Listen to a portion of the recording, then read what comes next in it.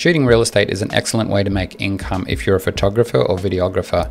Obviously, editing and post-production is a big time consumer, so I want to show you guys how to edit a real estate photo in roughly 5 minutes, because the more you can edit in a shorter time to a high standard, the more money you can make. So let's get started.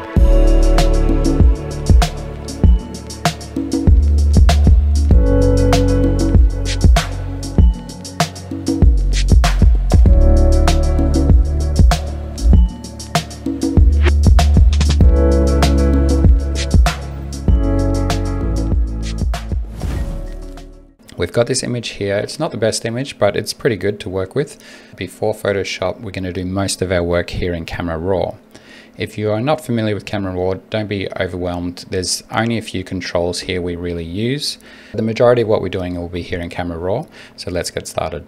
I want to generally brighten it up, especially these shady areas. I also want to remove a lot of this color inconsistency here, not just the brightness, but also the color. So this is kind of warmer and greener, and then this is more cold. These areas are colder. Let's start by making the overall changes.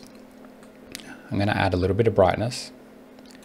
Now we're blowing out highlights here, so I'm just going to bring those down a little bit. Check your histogram as well. Real estate can be tricky to balance with blowing things out, because you kind of want it as bright as possible generally, but you don't want to be blowing out whites. So when we're finished, we want to make sure nothing important is blown out. Clarity is one that will give you overall strong sharpness and contrast in the image, and it blackens the blacks a lot. So we're going to crank that anywhere between 20 and 30. It darkens up some of the shadows, so let's lift those shadows up a little bit. Overall, what will make a real estate image look really nice, generally, unless it's like an outdoor shot or something, is you want to neutralize a lot of these walls and the ceilings. Neutralizing these colors will make it look really classy and smooth. So let's reduce the overall saturation. And the whole thing's looking nice and calm now, nice and neutral. But obviously we want to turn these greens up. In this case, there might be some other areas that you want to increase color saturation if there were blues or something. But in this case, we've only got greens. So we can go into this area here called Color Mixer. And Color Mixer lets you shift the hue for different colors. It also lets you change the brightness. In our case, we're just going to use saturation. So we'll increase those greens. You'll see the greens outside. This is why Camera Raw is so powerful. It just gives you so much control over this. We'll come back to basic settings. Now that's looking a lot better. What I'm going to do is target this area up here and fix some of these areas. You can choose this brush tool, and it's not a paintbrush. It's really a selection brush. So I'm going to paint this area or select this area. We'll start with this. Nothing's changed yet. All I've done is made the selection. Now down here we can change, with these sliders, we can change the brightness of what I've done. Now this brush is feathered, so it falls off to a 0 opacity. So you can reduce that. I'll bring that all the way down. Maybe I can use some exposure to bring it down as well. Let's try whites. It's probably as good as I can get it for now. The color obviously is wrong. It's a little bit cold. The flash was mismatching a lot of these lights. So let's balance that out by warming that up a little bit. You can also smooth it out a little bit by reducing clarity. But you got to be careful with clarity. If you do it on objects like the fan, you'll see that we're losing sharpness.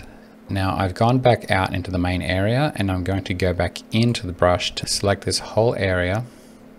And what I want to do is neutralize all of this horrible orange up here. You want to use saturation and just bring that saturation, much like we did earlier. That's looking a lot more consistent.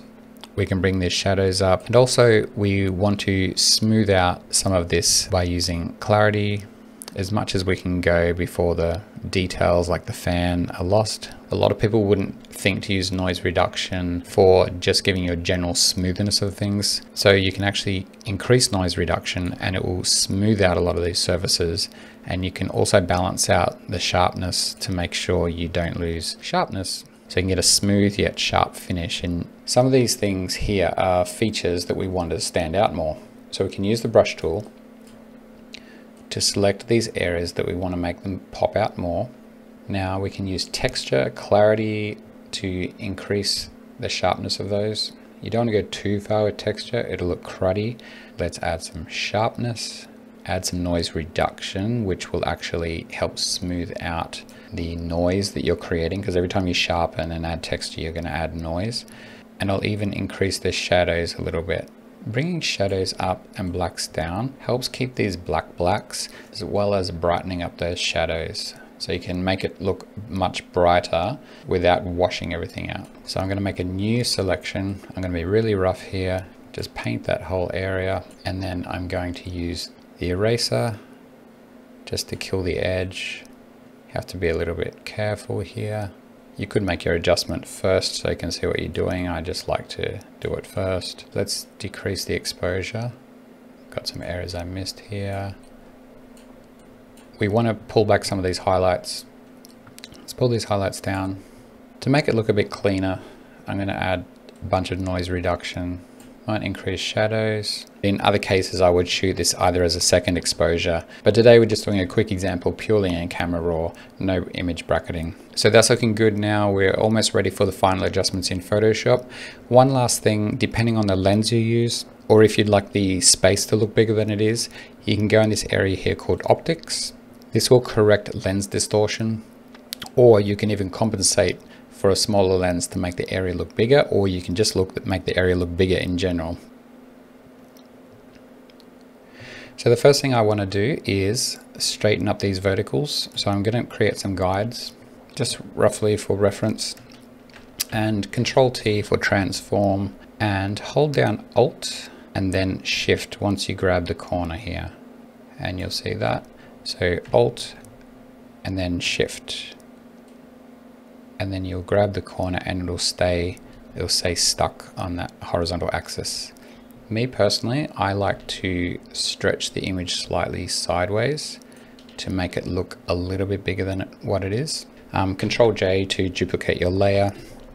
Now the layer behind, a quick and nasty way is to transform that layer and just zoom it up. The healing brush is actually a really useful tool if you haven't used it for anything other than touching up faces. It copies texture but keeps the brightness in its surrounding area the same. So it's perfect for this example. So we're going to select the source there, and then we're going to simply paint that on, and it looks perfect, way better than the clone tool.